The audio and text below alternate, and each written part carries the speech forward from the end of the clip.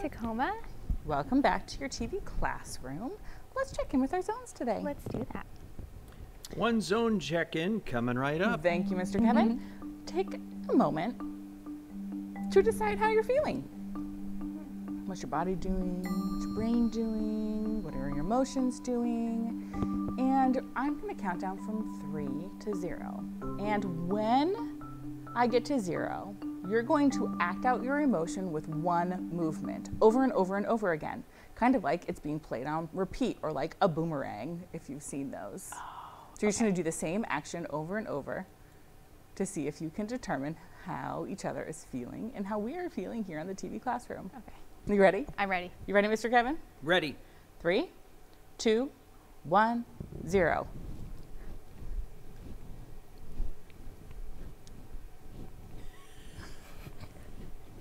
That was so fun. Or like a live GIF. Yeah, that's kind of what we were doing. Friends, did you do it? I think that might be my new favorite way to do it. That was really creative. Okay, friends, how are we feeling on the TV classroom today? I think we're all green. We're all good to go. green. We're good to go. Yeah. Let's check in with our personal standards then. Today and every day, we agree to Show respect, make good decisions, and solve problems. And one way we show respect is by Honoring our indigenous lands and people. And we do that when we take the space and the time to look outside the window, look at the sky, the trees, your surroundings. Our physical space stands on the historical and ancestral I'm going to start that sentence over. Our physical space stands on the historical and ancestral lands of the Puyallup tribe of Indians. We acknowledge the Puyallup tribe of Indians community, their elders, both past and present, as well as future generations. Thank you, Ms. Oslin. You're welcome. We have something really exciting today. How can we show empathy at the zoo? We're going to the zoo. Oh. We're going to the zoo. We're going to learn about showing empathy at the zoo.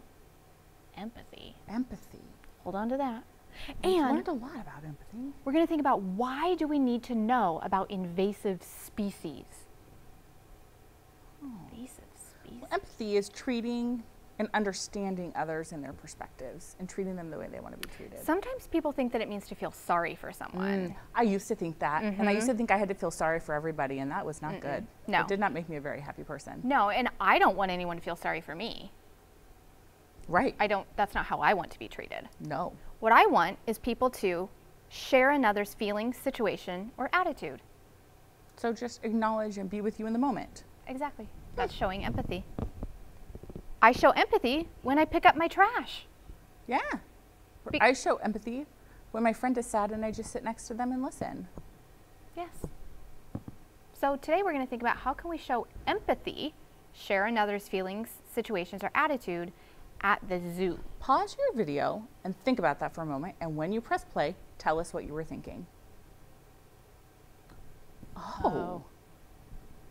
We've got animals there that are in cages. And that's not how animals are supposed to be. But we're going to learn about why maybe that is and how we can show empathy. Yes. That's exciting. It is. Invasive species. Some of our students have learned about invasive species of plants. Yes. When we went to Swan Creek. And when we went to the Nature Center. Yes. We learned about why it's important. We Now, did. for those of us who need a reminder about what invasive species are, you might think that it's something that takes over. It invades. It can. It's a non-native plant or animal that dominates a habitat. So it comes in as like, oh, you thought you were the ruler of this habitat. Just kidding, it's me. Blackberries. That's right. Did you know blackberries are not native to here, but man, they are everywhere. Yeah, they are. So blackberries are an invasive species in Washington. They're not native to here. They don't occur here naturally. Nope. Something happened that introduced them here, and if we're not careful, they will Now, dominate. huckleberries and blueberries occur here naturally, but not blackberries. So we get to go on a field trip, and we have some amazing partnerships with our Point Defiance Zoo and Aquarium. And they've created these videos for so us here in excited. Tacoma. Think about showing empathy and thinking about invasive species. So let's take a moment and say thank you to our partnerships at the Point Defiance Zoo and Aquarium. So excited to share this with the students of Tacoma. Yes. Now, I don't remember if in this video they may mention a certain school's name because they filmed for some schools as well. If it says that, just know that it's meant for all of Tacoma. Yeah. Keep in mind the questions that we introduced. How can we show empathy at the zoo? And why do we need to know about invasive species? Why is that important? Most importantly, have fun. That's right. Have a great time, friends, and we'll see you next time. Bye.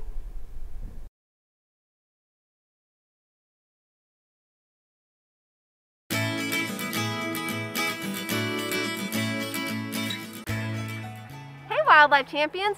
Welcome to our Oak Tree Park video this month. And this month, we're doing something a little bit different than normal.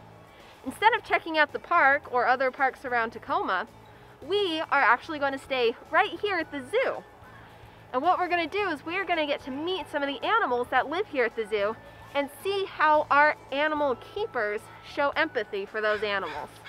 And if you remember, empathy is being able to put yourself in the shoes of that animal. And our keepers do that every day. They make sure the animal has food, water, shelter, space, and they always think, how would my animal feel in this habitat? So let's go check out some really cool animals and meet some keepers. Hello Wildlife Champions! My name is Heather and I work here in the Budgie Aviary at Point Defiance Zoo and Aquarium. We are here to show you how to care for our budgies and build empathy for them. And we've done a couple of things to help show off our wonderful care here. We've given our budgies some enrichment, so you can see a couple of our birds up here checking out these ferns, some new perching that's nice and wet, and this bamboo up here. And that's something that makes their day interesting and fun, and it helps exhibit natural behaviors. So they're doing a little bit of bathing behavior. You see them flapping around in there. We also have given them some tasty snacks back here. They're all together as a group. Budgies are a flocking bird, so their whole life is like a big game of follow the leader. So they see they have some tasty snacks back there, and they're enjoying them. I did also want to share with you guys that each and every one of these birds, we have 150 of them, and we care for them very much as individuals here at Point Defiance. And each and every bird does have a name. We can identify them with little bracelets that you might see on their leg, and that you know when they all hatch, who their parents are, all of that information for them, so we can give them the best care possible here at Point Defiance. We thank you so much for tuning in, and we hope you have a good rest of your day. Thanks. Hello everyone at Arlington Elementary. My name is Sarah and I am a zookeeper here at Point Defiance Zoo and Aquarium in the Wild Wonders Outdoor Theater. And this is my friend Forrest. Forrest is a Eurasian eagle owl, which is the largest type of owl in the entire world. Now, Forrest does have a cousin that lives right around here in Washington, and that is the great horned owl. And you probably saw the resemblance right away because just like his cousin, he's got those really cool ear tufts on the top of his head. So those feathers kind of look like ears, and that's why they're called ear tufts. But they're actually not his ears, they're just feathers. And scientists aren't 100% sure what they're for. They could just be decorative, because of course he does look very handsome with those ear tufts. They might help to actually direct sound to his ears. He's got great big ears. You just can't see them because they're hiding underneath the feathers, and they're just right behind his eyes. So scientists don't know for sure why they've got those ear tufts, but they certainly are distinctive, and I think they make him look very, very handsome. You can also see that Forrest has beautiful orange eyes. His cousin, the great horned owl, has great big yellow eyes, which are also really amazing in their own way. Now, Forrest here has never lived out in the wild. He has always lived at a zoo. Eurasian eagle owls like this in the wild are found in the northern parts of Europe and Asia, where it's cold pretty much all the time. So they've got feathers from the tip of their head down to the tip of their talons practically. So you can see he's got feathers all the way down onto his feet. So even though today is a fairly brisk day for us here, it's pretty chilly for me, Forrest doesn't mind at all because his feathers keep him so nice and toasty warm. So as I mentioned, he has never lived out in the wild. He was hatched at another zoo, and he came here to be one of our ambassador animals. So he has been around people his entire life. He got here when he was about 9 months old, so he was still very much a baby at that point in time, but he was his adult size. He was just about as big as this when he came here. But his feathers were a little bit different. They were a little bit fluffier, and the first time that he was when he first came to the zoo, he had to be in quarantine, which means he lived up at our healthcare building. But we would go up and visit him every day, and we would just spend time with him. I remember one time we were just hanging out. He was sitting on my lap, and I was reading a newspaper, and it looked like he was reading the newspaper with me. Now, sometimes people have heard the phrase wise old owl, so you'd think, oh yeah, a wise old owl would read the newspaper. But it's kind of funny because they're actually not that smart. I mean, not the way that we think of smart, where you're like problem solving and coming up with new ways to do things. Owls are very instinct driven, and Forrest is no exception to that. He does things the same way over and over again because it's very effective. So owls like this are nighttime hunters. They come out at night, they use their excellent senses of hearing and vision to find their prey, and then they swoop down and they grab it with their great big claws that are called talons. One squeeze will kill it, and they'll take it back to their perch, and then they'll just swallow it whole. Now this works out for them. It works out pretty much every time they need it to work out. So they don't have to come up with like a different way of finding their food. So because of that, they're not as smart as some other types of birds like crows or ravens. Crows and ravens have to come up with different strategies for finding their food all the time. Plus, crows and ravens have really complicated social groups. So they've got friends and family, and they have to interact with each other as well. Owls, not so complicated. They do usually have a mate, but that's really the only other owl that they hang out with. So they don't really need to come up with different ways to hang out with other owls. So all of that combined means that when we need to teach Forrest how to do something new, it takes a long time. So Forrest is 15 years old now, which makes him about middle-aged for this type of owl. They can live about 30 years or so in a zoo. And he still is learning how to do things here at the theater, things like flying in our show, but he is very good at the things that we've taught him how to do because it's kind of part of his routine. So you see, he's very good at sitting here and looking handsome, and we're very proud of him for that. So Arlington Elementary students, I hope you enjoyed getting this chance to meet Forrest and to learn a little bit about his life here at the zoo, and I hope you guys have a wonderful day. Hello wildlife champions, my name is Jessie and this is Titan the rhinoceros iguana here at Point Defiance Zoo and Aquarium. We are just calling to say hi and thank you for learning about all the different animals at the zoo. Titan is a type of iguana that is found on islands in the Caribbean. This type is found on the island of Hispaniola and Mona Island. But all around the Caribbean there are different types of iguanas. I think most of us are familiar with green iguanas, which are the type that are found on the mainland.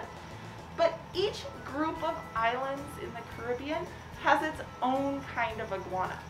Islands in general are really special because a lot of times the animals that live on those islands are only found on those islands and nowhere else in the world. So that is true of rhinoceros iguanas. You can see he gets the name rhinoceros iguana from the little horn on his nose. And as he gets older, that will get bigger. You can also see he's a really good climber. Rhinoceros iguanas spend a lot of time on the beach or climbing around on the rocks, and they are super good at it. I have his diet here where they live on the island. Has a lot of different brushy plants and a little bit of cactus. So his diet reflects that. He's got some parsnip and some squash and a few peas as well.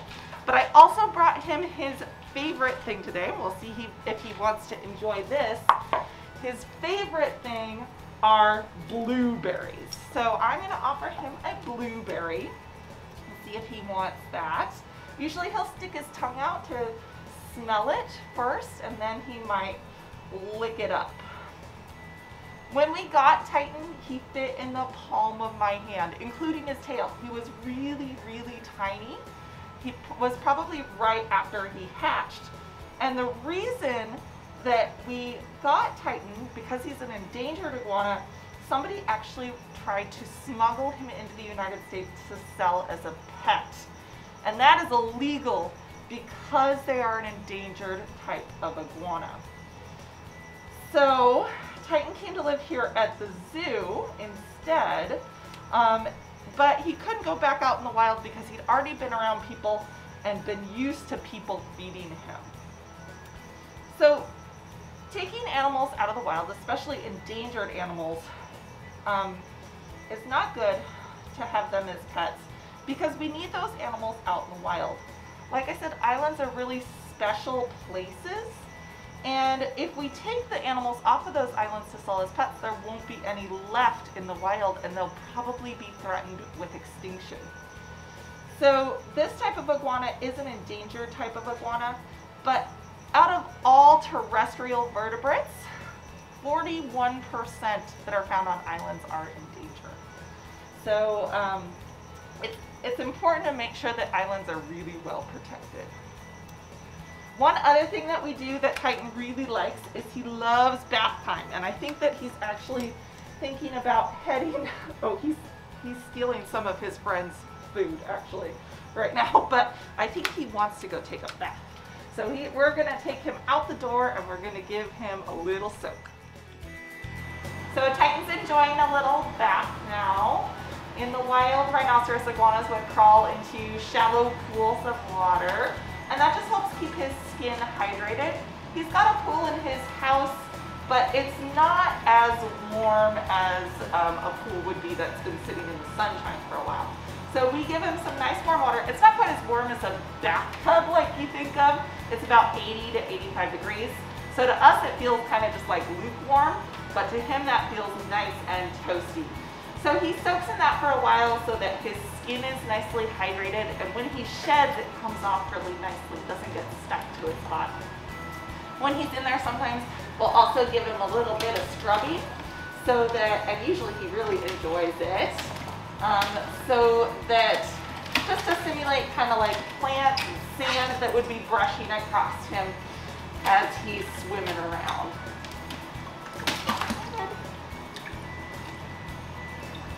Iguanas are really good swimmers. They kind of swim, it looks like an alligator or a crocodile. Well, they use their body in an S shape and kind of push themselves along with their tail.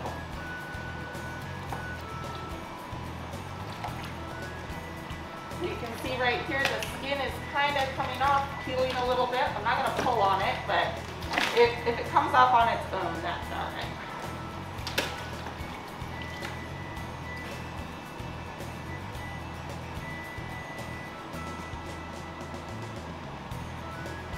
Does that feel good?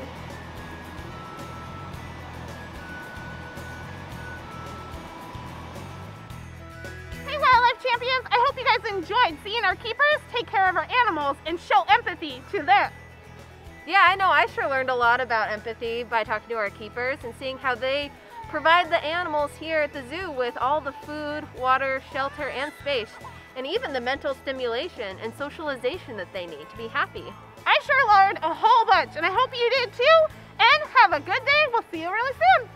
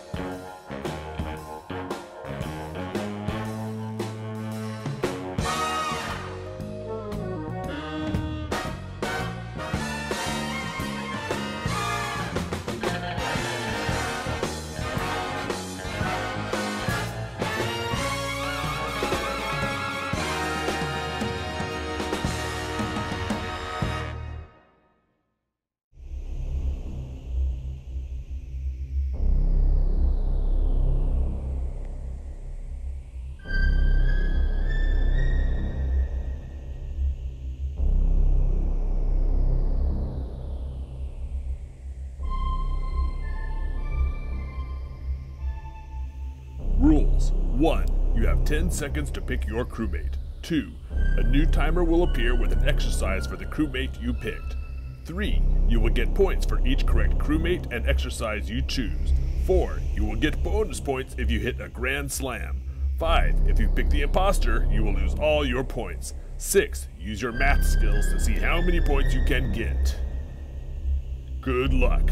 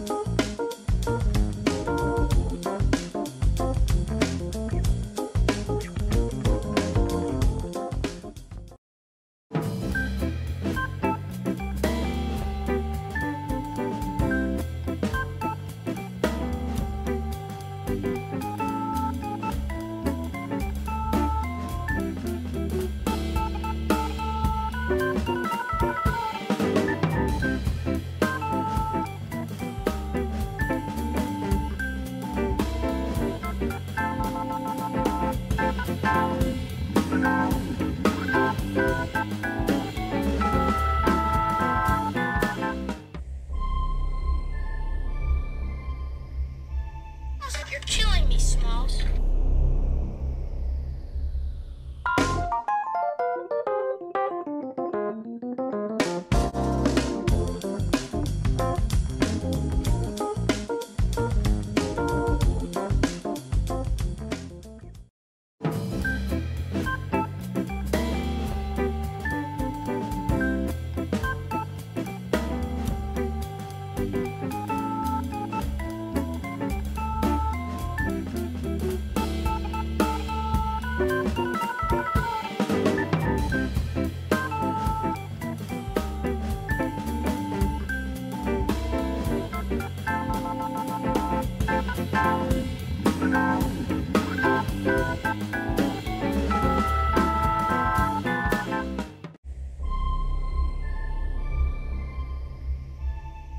You're killing me, Smalls.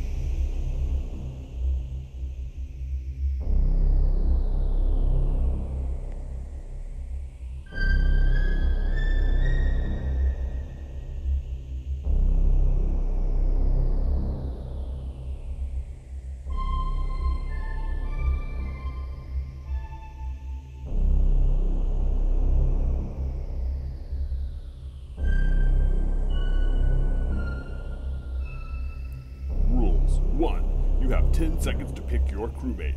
2. A new timer will appear with an exercise for the crewmate you picked. 3. You will get points for each correct crewmate and exercise you choose. 4. You will get bonus points if you find Maui's hook. 5. If you pick the imposter, you will lose all your points. 6. Use your math skills to see how many points you can get. Good luck.